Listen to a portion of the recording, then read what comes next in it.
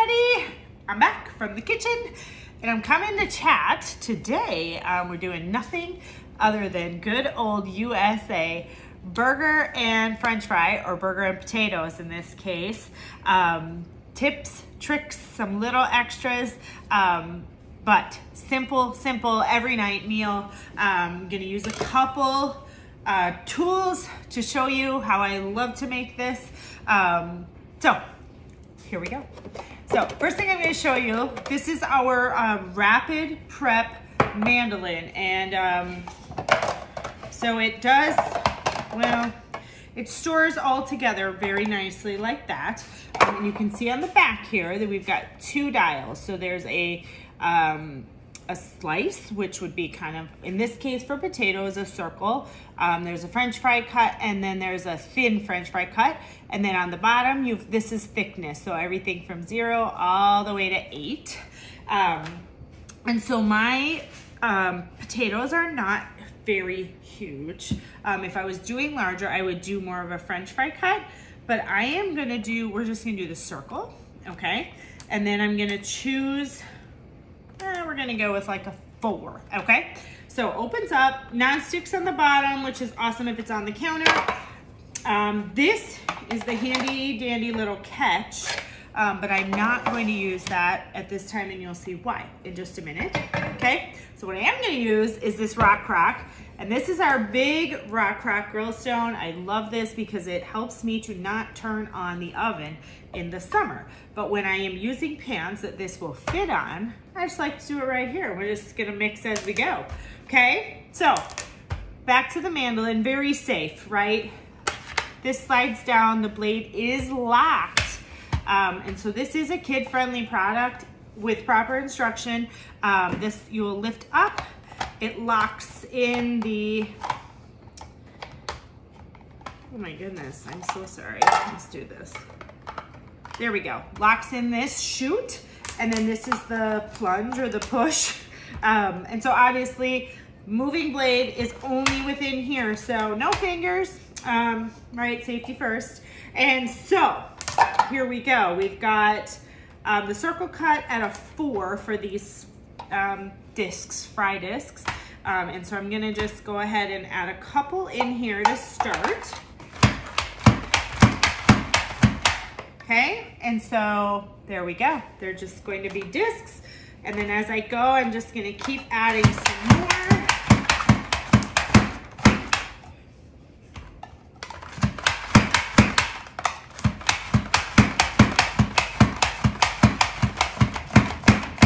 Gets a little messy, but I think you get the point. Let me just do a couple more here.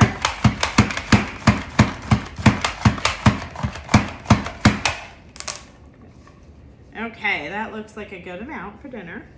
Okay, so I'm gonna set that aside. And now in terms of, I usually just get messy right on my pan because I don't like dirty dishes. I think I tell everybody that. And I didn't need to shake this, but this is olive oil. Okay, so I'm just gonna kind of drizzle a little bit. And the burgers are gonna go on the grill tonight, and so is this grill pan. So this grill pan is awesome because you can use it inside on your oven, on your stovetop, but it heats so hot that you can use it on your grill. Open flame, campfire, smoker, all the awesome outdoor options. And I'm just gonna kind of slide these around a little bit, make sure they're good and oiled. Okay, and then always, so a little bit of salt on these. So what I'm gonna do with these is make these a Parmesan herb. And so herbs, right, that's a broad term because you can do what you want. So this is just a little bit of minced garlic. And then I'm gonna add some rosemary. So pick your favorite herbs is the moral of the story. And if you have fresh herbs, absolutely use those. I do, but I didn't pick any. Thyme, because everybody needs more time, okay? I do. Okay, and so I'm just sprinkling kind of to our taste. And then I'm just gonna kind of mix these up one more time. Okay, and then to make them Parmesan, a couple options. If you use you could use freshly grated Parmesan, you could use grated, Parmesan that comes in a bag, or in this case, I'm just simply gonna use, the grated Parmesan. And it's gonna coat these. They get a little bit extra crunchy and they are so good. We love them, so I know you will as well. So there's the potatoes. These herb potatoes, I love them. These will be great tonight with burgers on the grill, but I also love to do any type of roasted potatoes. So just, cube diced up in the oven, or even on the stovetop. In the winter, I'll do them in like a cast iron pan. But kind of the same story, right? Just pick some herbs that you really like, or even a blend. That works as well, but there you go, potato discs. I'm gonna set these just here. So we'll throw them on the oven in a little bit. So next thing, if that grill stone is a little bigger than what your grill or your oven can handle, this is our cast iron sizzle skillet. And so close your eyes for just a minute.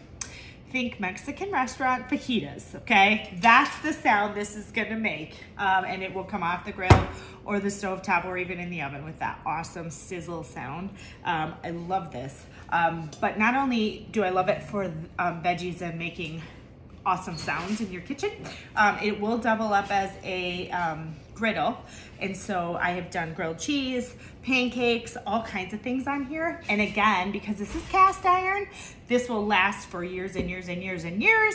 But it can also be used outside on the grill, campfire, and all that. So for those of you that have adventurous lifestyles that involve moving outdoors a lot, camping, those types of things, this is an awesome choice for doing all those things because it's not very thick. And it also, right, doesn't require any electricity. So another awesome option for you. Okay. So what else? Burgers. I'm not going to press the patties for you because if I get really messy, then I can't do anything else. But I do want to show you what I'm going to do. So I'm going to mix up the burger and, sorry, I was going to show you our mix and chop. It's probably dirty. If you don't love getting your hands super dirty with raw meat, nobody does. Our mix and chop is so great for mixing burgers. So I usually use stainless steel because I like the way it cleans up better after using raw meat. So a stainless steel bowl, and I'll take that mix and chop, add in salt, add in pepper, any other seasonings you want. I also like to put shredded cheese in my meat. And if you've ever made patties and have a hard time getting them to stay together, throw one or maybe two, if you're doing a whole bunch, eggs or even a little bit of like panko breadcrumbs into your burger mix, and that will help everything to stay together. So once you're done, then enter awesome burger press. So this will allow you to kind of choose your thickness, anything from like a 1/4 pound to maybe all the way up to like a 1/2 pound burger. It's got a, see that? It's kind of a squishy silicone bottom, which helps you to push out the patties. And so I just put a little bit in here, and the more you use this, you just kind of get used to the amount of, meat that you need. And then when I make them, I like to line up the press. You're just gonna press down and obviously squish that meat out. I like to line up, kind of the tops. But if you want a bigger burger, you definitely could just line up, kind of on the very top. And then I'm always left with a little bit extra that never fills a full patty. I don't make sliders because my people eat way too much. So for me, it's a waste of time. However, if you love sliders and your people don't need huge burgers each, this will click in. And I also, the leftover burger that I have that doesn't make a full one, you're gonna flip this upside down and there's your slider press. Same thing, pushes on the bottom so they come out nicely. So obviously this works great for burgers and turkey burgers, any other burgers, salmon burgers, anybody eat those? Those are awesome. So that is a great, great product. And so the last thing I'm gonna leave you with is just a little bit of, well, I call this fancy. It's a garlic aioli. It is not fancy, I think you'll see. It is so easy, but it just steps up. Like any burger you ever get at a restaurant always has some sort of secret sauce. So this is the secret sauce, right?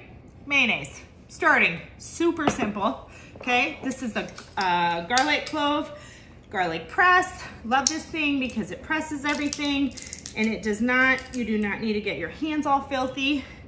So I'm gonna scrape off this. This does come with a handy little tool that sticks in here and cleans this out and you never have to touch garlic.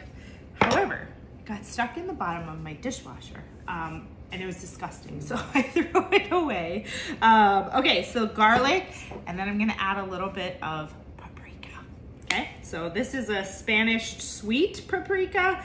Any will do. I particularly like this one though.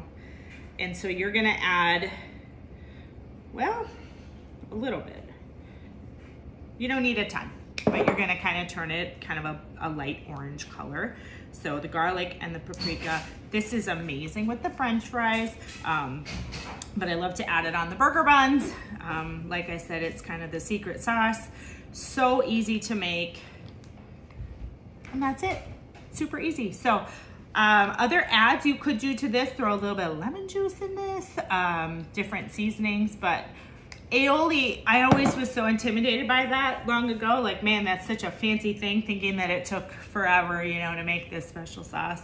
And turns out that's not true. Turns out it's so easy to make, and so this is an awesome add to burgers. So that's what we're having tonight. We're gonna have burgers with the secret sauce, the herb Parmesan potatoes, and we will just do a salad on the side. There's tons of fresh veggies right now, and so just a salad will check the veggie box heavily, and that will be a wrap. So hopefully you've learned a couple of tips, tricks.